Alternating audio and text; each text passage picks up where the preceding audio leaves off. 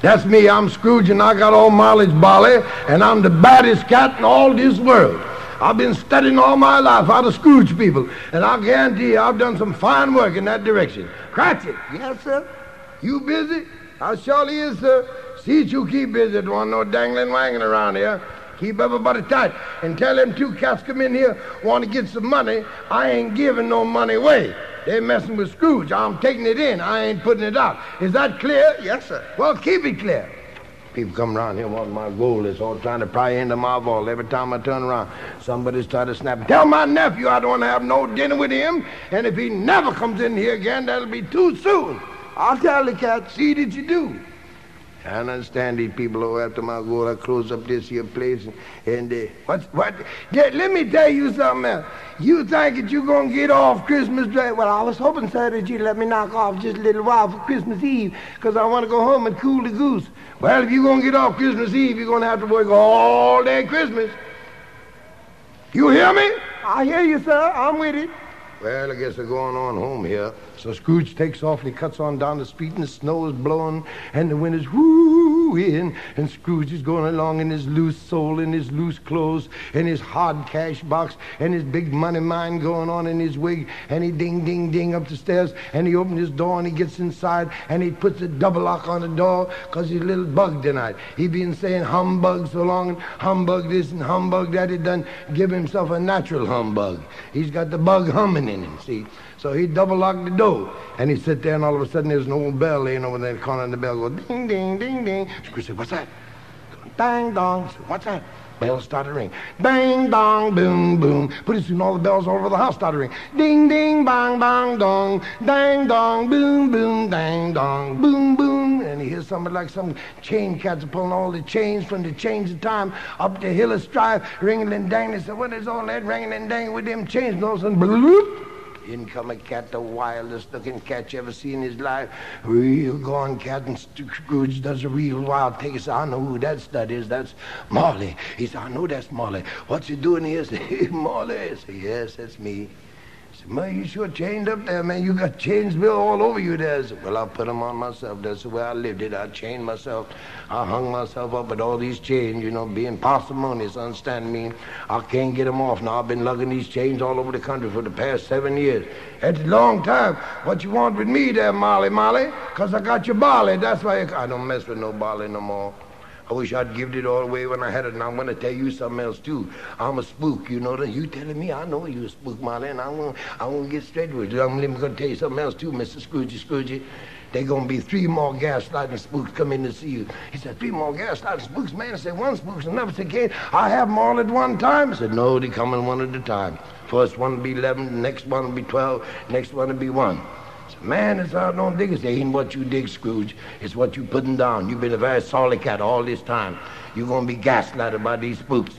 Well, they say, if it got to be gas, it ain't going to cost me no money, is it? Cost you more than that, Scrooge. He said, it ain't no more than money. He said, you find out. Molly split. And old Scrooge is sitting there sweating and dinging and dangling. And all of a sudden, man, he hears some crazy, wild kind of a thing going on. He don't know just what it is. And all of a sudden,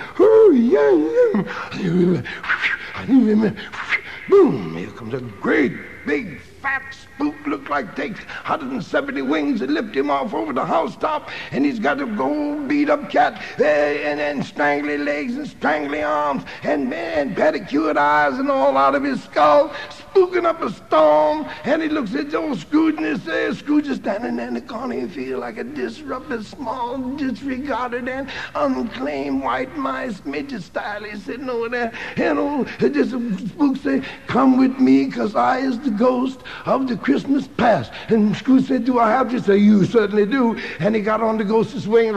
They took off. And he's flying old Scrooge over the top of the mountain. The wind is blowing, and the wind is potting his wing. And he's looking down and seeing all these crazy scenes going on. Zoom, he goes a few more miles and takes him down to a sunlit pasture.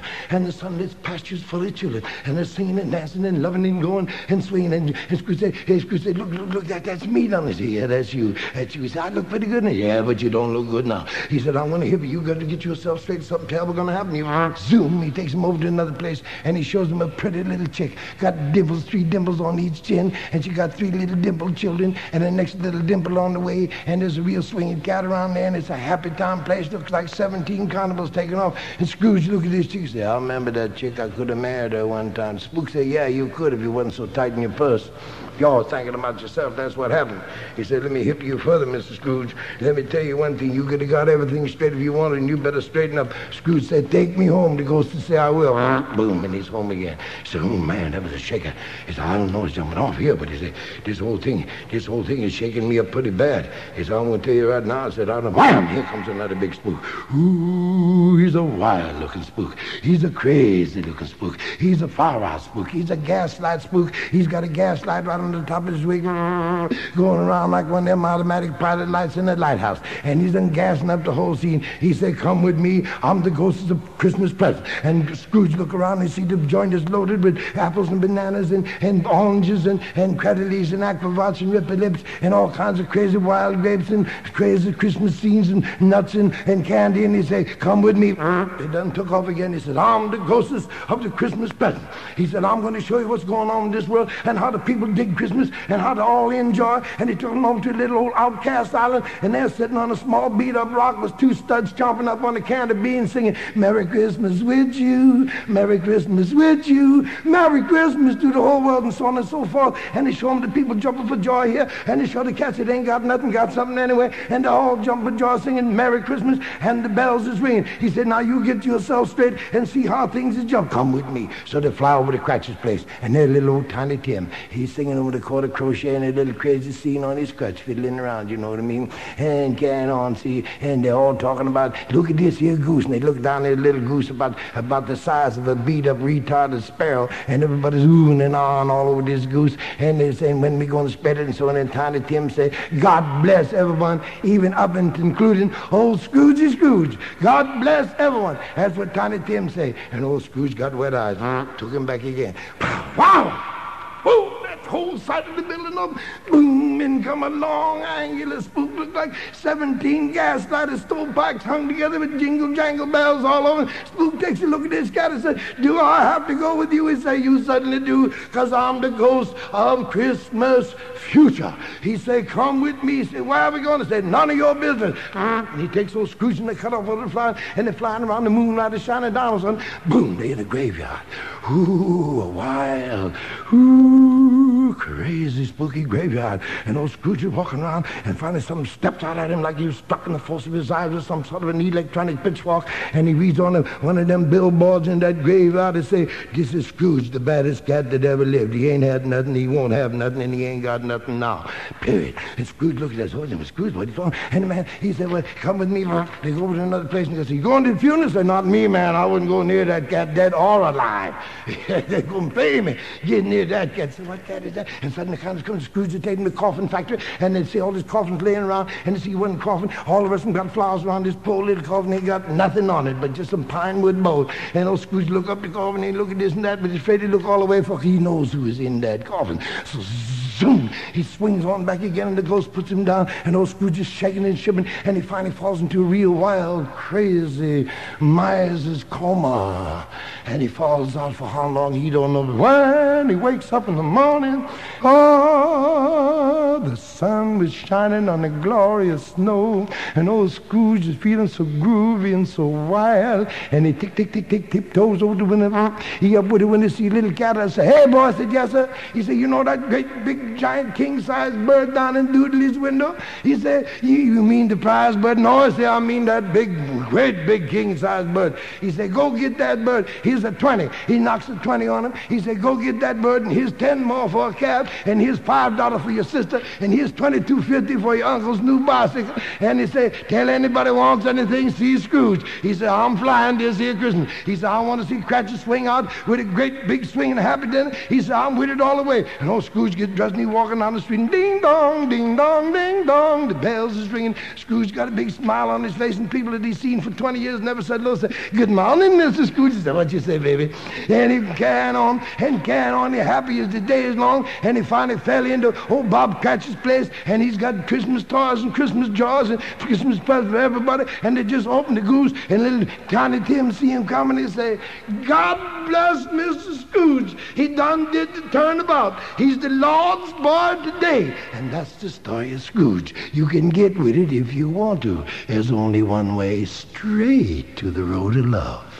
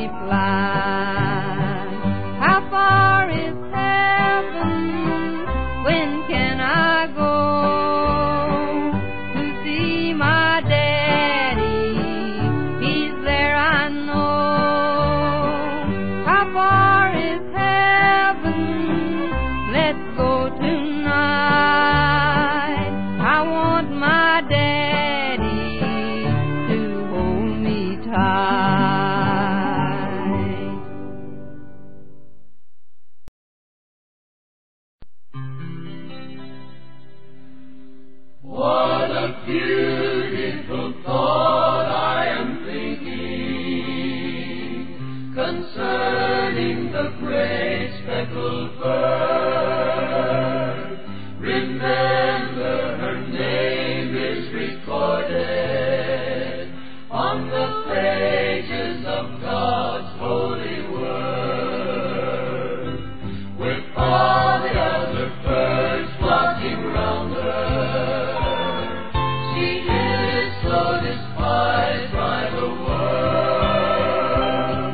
The great speckled bird is the Bible, representing the great church of God, inspiring to lower her standard.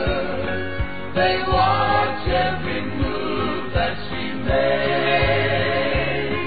They long to find fault with her teaching, but really they find no mistake. I am glad I have learned of her meekness. I am proud that my name is on her soul. For I want to be one never fearing the faith of my Savior to love.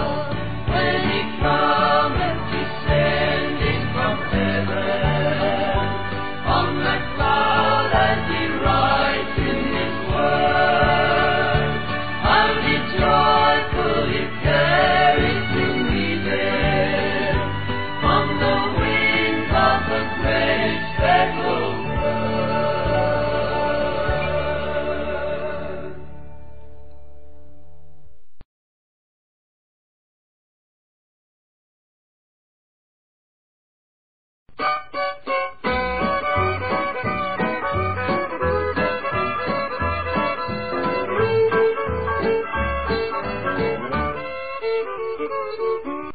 Way down yonder in the state of Arkansas, where my great-grandpa met my great-grandma. They drink apple cider and they get on a jag, and they dance all night to the salty dog rag. They play an old fiddle like you never heard before. They play the only tune that they ever didn't know. It's a ragtime ditty and the rhythm don't drag. Now here's the way you dance to the salty dog rag. 1 foot front, drag it back, then you start to fall a jack. You shake and you break and then you sag. If your partner zigs, you're supposed to zag. Your heart is light, you tap your feet in rhythm with that ragtime beat. Just pack up your troubles in your old kit bag and dance all night to the salty dog rag.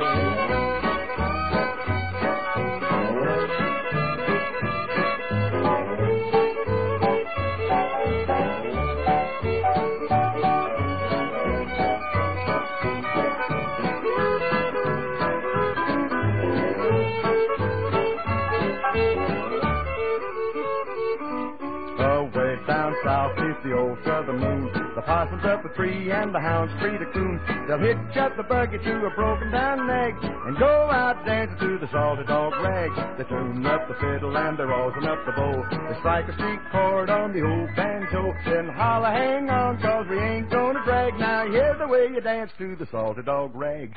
1 foot front, drag it back, then you start to fall a jack. You shake and you break and then you sag. If your partner zigs, you're supposed to sag. Your heart is light, you tap your feet in rhythm with that ragtime beat. Pack up your troubles in your old kit bag and dance all night to the salty dog rag.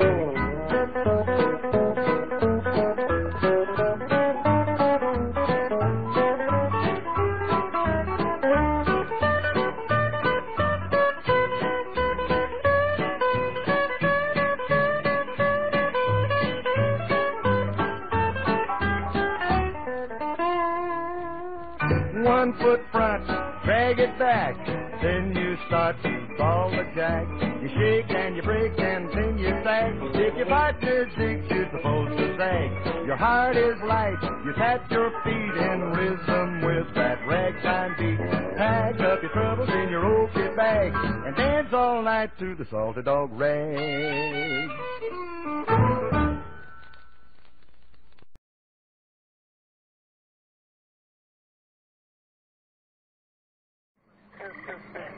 Thank you.